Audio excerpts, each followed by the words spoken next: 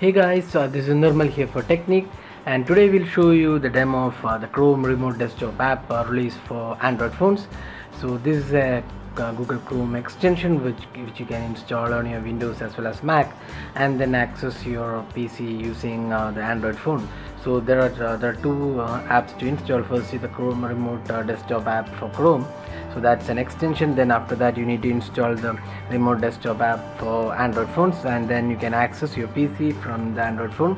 So let's first see how to set up this on your desktop. So we'll use Windows PC and then install it on the Windows PC, and then we'll see how to access it from there. So this is the Chrome Remote Desktop app available for web Chrome browser. So you can install this from the Chrome store. Now we have installed it. You can see two options here. One is remote assistance, second is the remote desktop. So remote assistance you can use to help others if they need some assistance from you. So second is remote access. So that's accessing your own PC using the Android phone.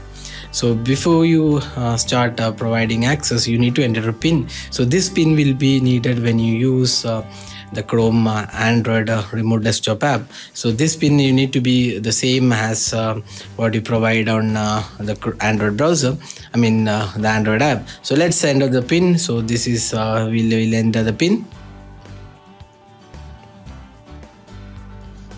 So now we have entered the pin, and now it's enabling the remote desktop. So you need to provide some certain permissions on your PC for this app to work. So once the permissions are provided, so this will enable the remote desktop connection on your PC.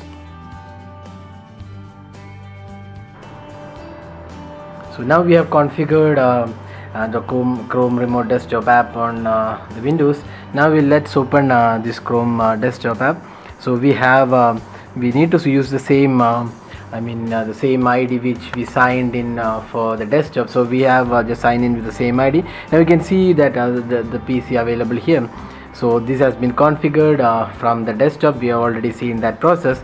Now you can access the PC from here. So you can see now it's connecting there. So you need to have a good internet connection to get started. So right now we'll see how this accesses the PC. So as you can see, now it needs authentication to access the host. So you need to enter the same PIN number which you entered there. So let's go ahead and enter the PIN. So you also have an option that don't ask for a PIN again when you connect to this host from the device. So let's now enter the PIN. So we have entered the PIN. Now let's get started with connection. So let's don't ask for a PIN again when we connect.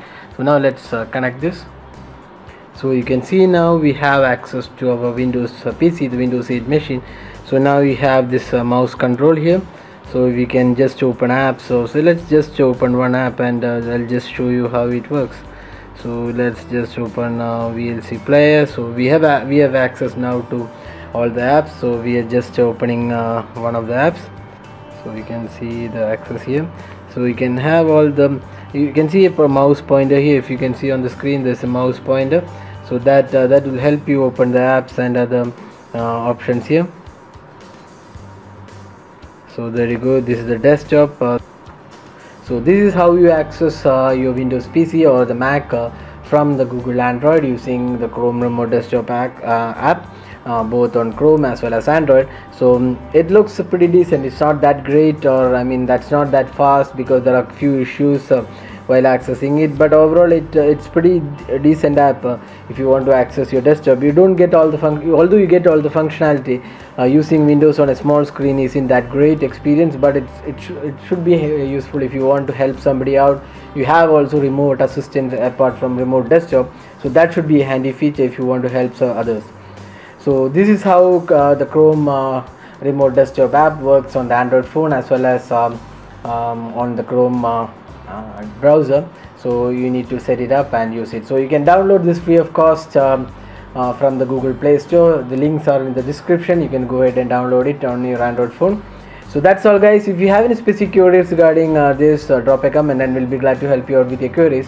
If you like this video, hit the like button, subscribe for more videos like this, and thanks for watching this video.